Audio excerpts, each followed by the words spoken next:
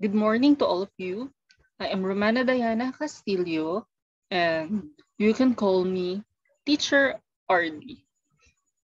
Yes, and the lesson for today is story writing. First of all, we have to explain the contents of this lesson. Okay, what will you learn in this lesson? First, uh, you will know about what are stories.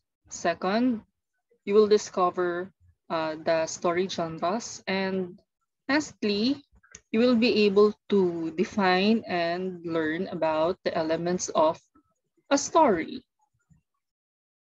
Okay, stories. Of course, when we write stories, stories are mostly from the imagination of writers. And every writer has different imaginations on their own.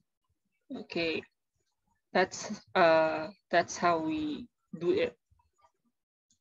Okay, before I teach you how to write stories, you have to know first what are stories.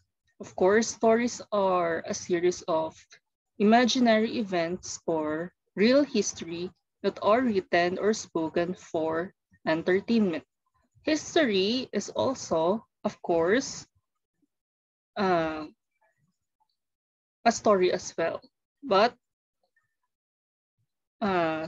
history is what happens every day in our lives as well. Current events are also history. And without the written language, we will never know whatever happened in the past before. And yes, history are stories as well. Okay, the most famous playwright in Elizabethan era or the first Elizabethan era is William Shakespeare. He wrote the Romeo and Juliet, Merchant of Venice, and Hamlet. Those are one of his uh, famous works before. And yes, he is a playwright. So playwriting is actually like script writing, but for the stage. Okay.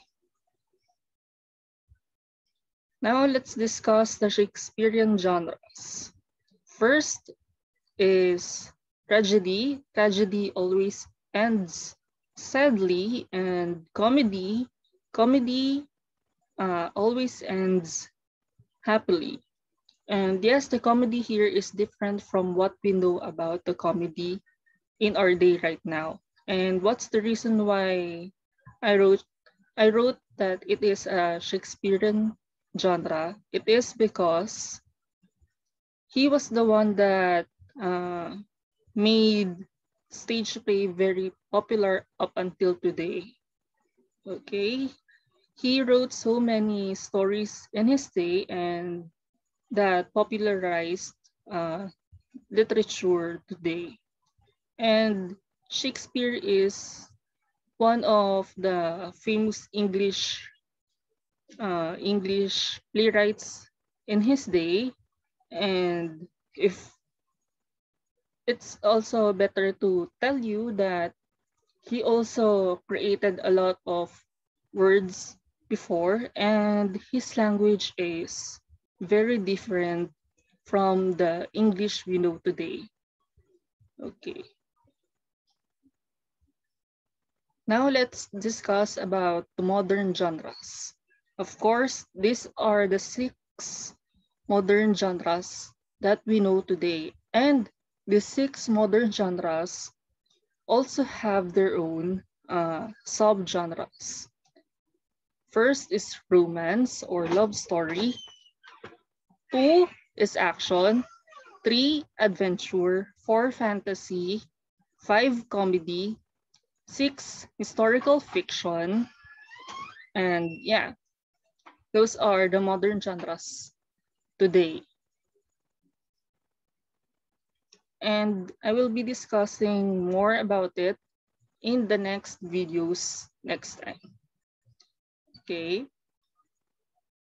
Now that I have discussed with you the genres, let me discuss briefly about the elements of fiction: characters, plot, point of view, setting, style, and theme. Characters are the doers inside the story.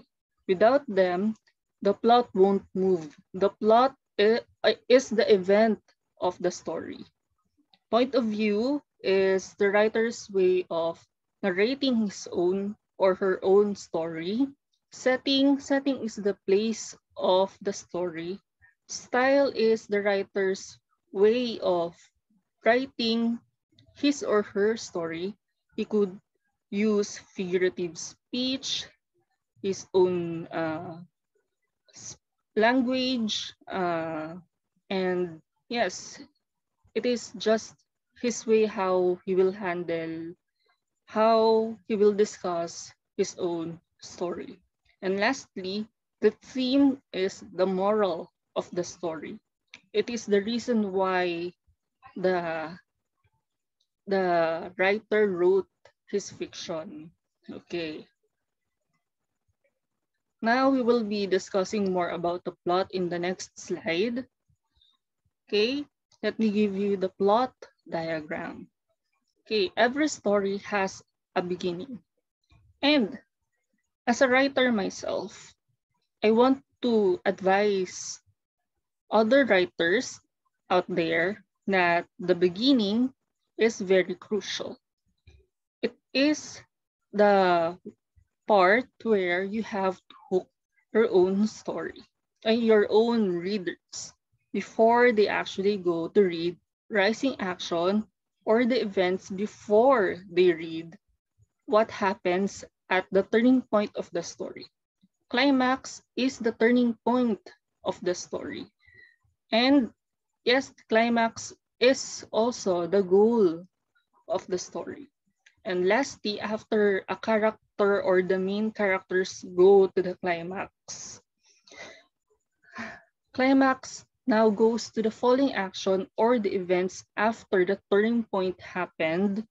And as the story ends, we will now know if it will end sadly or happily.